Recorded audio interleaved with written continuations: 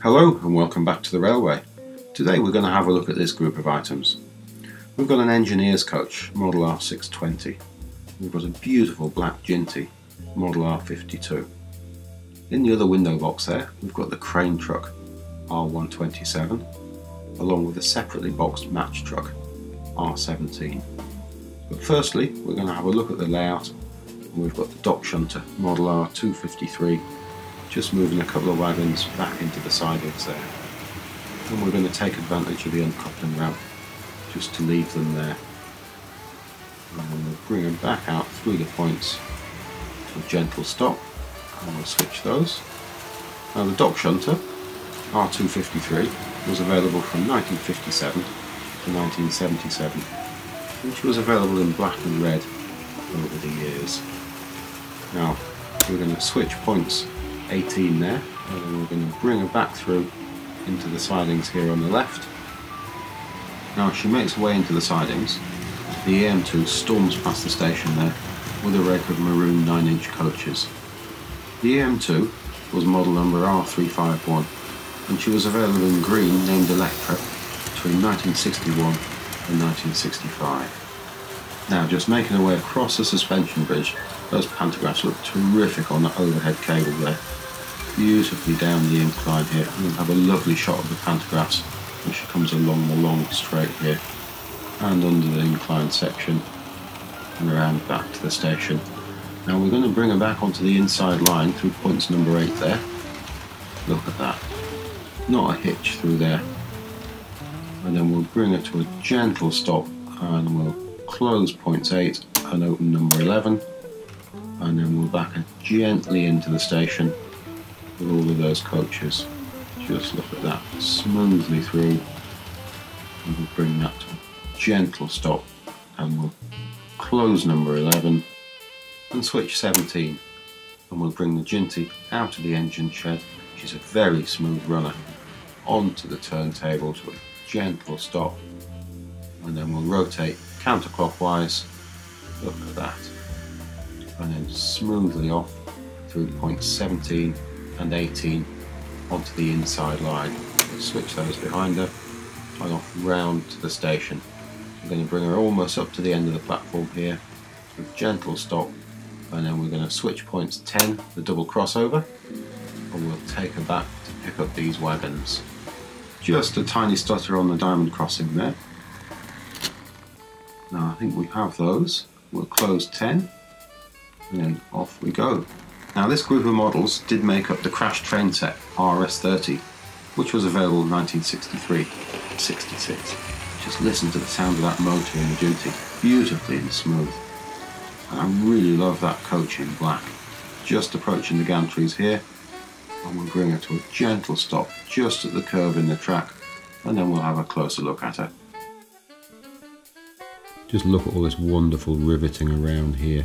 Got these lovely steps front and back, this beautiful lining here, possibly quite overscale decal on the side there, and the numbers definitely do look squashed into the space. Now if we look carefully through the side of the cab here, through the opening, we can see the motor is occupying most of the space there, so no cab detail in this. I don't think there's any detail to speak of on the buffer beam itself. It's just painted in red with the metal buffers just pushed straight in. We've got a standard triangle decoupling here. We've got the running number moulded into the smoke box door, 47606. And again, some lovely detail around here. I love this handrail moulded along there up to the tank. Oh, we've got a water filler on the front edge of the tank there. We've got a little riveted plate and some detail going on back towards the cab windows.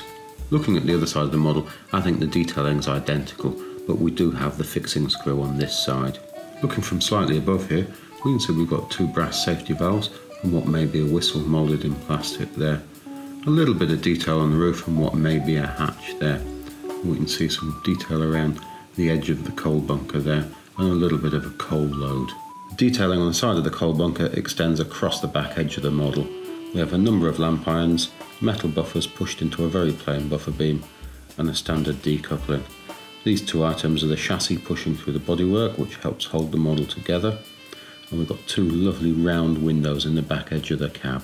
Just a quick look into the coal bunker here, and we can see that coal load is really quite crude, very large lumps of coal. Looking from slightly above here, you can see this wonderful detailing across the top of the boiler. Very simple but very effective. A lovely dome here and a beautiful shaped chimney. Earlier models would have had the screw downer chimney to secure the body to the chassis.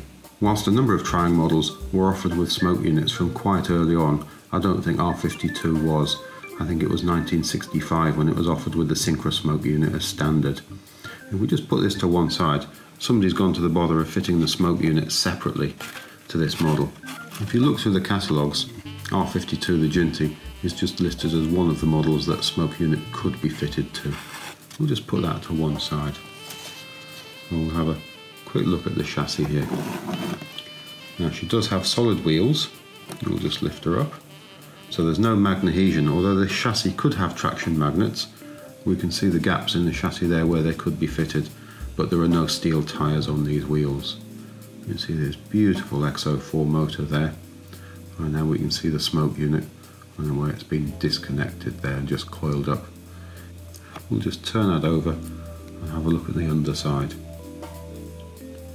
So here we can see the S printed on the chassis there. That just means a smoke unit could be fitted to this chassis. And there we've got the collection plate, and we can see the axles, and there's no name or model number on the metalwork on the bottom of this model. Looking at the underside of the chassis here, we've got Triang's name and the model number R.52, and here we've got Made in England. I don't know whether you can see, but there is quite some distortion here, and I believe the smoke units heated up the chassis and caused the body to begin to warp. And if we look down here at the underside of the chimney where it meets the moulding, you can see that definitely the effects of heat here. That's one of the reasons I've disconnected the smoke unit. I don't want to cause any further damage to this model. This is one of Triang's very long-running models. It seems to have first appeared around 1953 and gone on into the Hornby Railways period to around 1975. It's undergone a number of changes in that period, and there were a number of variants and special editions made. It got Synchro smoke in 1965 and eventually got magnesium in 1966. It seems odd that Triang waited so long to offer this model with magnesium, as the chassis had provision for the traction magnets from 1961 onwards. It climbs very well. Look at that, beautiful climber. Still, these solid wheels do have quite a lot of grip on this old steel track. Now, just approaching the bridge, we'll follow her across here with this group of wagons, and then we'll bring her down the incline. Now, we're probably going to pick up a little speed as we come down here. Not too much, we hope. Ease off the power a little bit. Just look at that locomotive. You can see why this model lasted so long. This is just one of those models which springs to mind when you think of Triang Railways. Classic. We'll bring them gently to a stop. The bolster wagon, R17, was around for a lot of years, from 1953 to 1974. In this instance, it seems to have said bolster wagon and match truck for crane. In 1962, it went something of had a redesign. Before that, it had holes in the deck for the cable drums to stand in and other types of load. So now we've got planking detail and we've got these two posts, so that makes it a match truck for the crane, I think. We've got a running number here of B913011, and we've got 13 tons. This one's got a plastic chassis, we've got pinpoint axles, so we've got the closed axle boxes, we've got spoked wheels, and the couplings are just riveted into the plastic chassis. We can see Triang's name on the bottom here and Made in England. And here we've got the crane truck. It is an operating model, so it does have some play value. I'm not quite sure how strong they are. Quite often see these broken in those odds and ends boxes at the model railway shows. So we can wind up the hook. We'll just give that a go there. There we go, that winds up. And then we can lower the jib. We've got the controller on the other side. It's quite neat. When it comes down, we'll just lower that right down to the lowest position. There we go. I'm not sure how much lifting capacity we really have here, but the chassis is really nicely moulded and it's all in metal. And if I just turn that over, we can have a quick look at the underside. And we can see we've got sleeved wheels on a single axle, and the couplings are held in with flathead screws.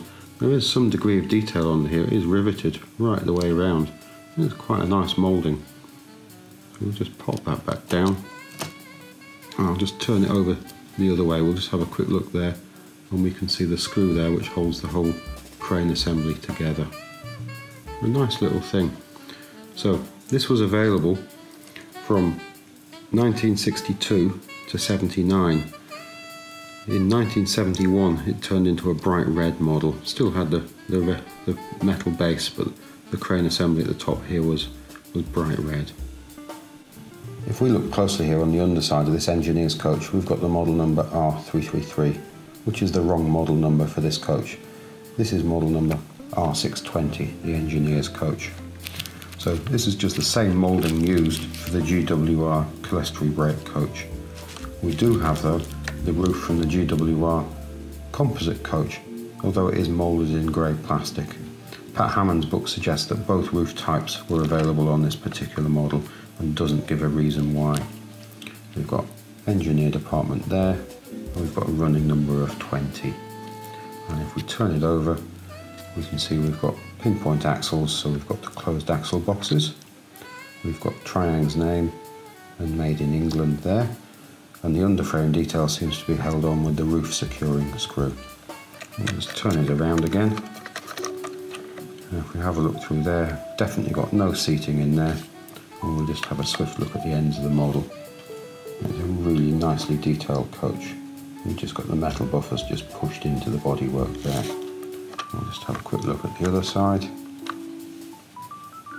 There we go. A really lovely model. I think this is prettier than the GWR ones personally. This terrific model, R620, the engineer's coach, was available in 1963 to 65 and was black in colour. In 1966 and 67 it was offered in olive green with a grey roof. Now I think that's it for this week. I'm going to leave you with page 6 and 7 of the 1965 catalogue. And if you have a look back again next week, we'll have something else from this early Triangle Railways period. Thank you very much for watching. Goodbye now.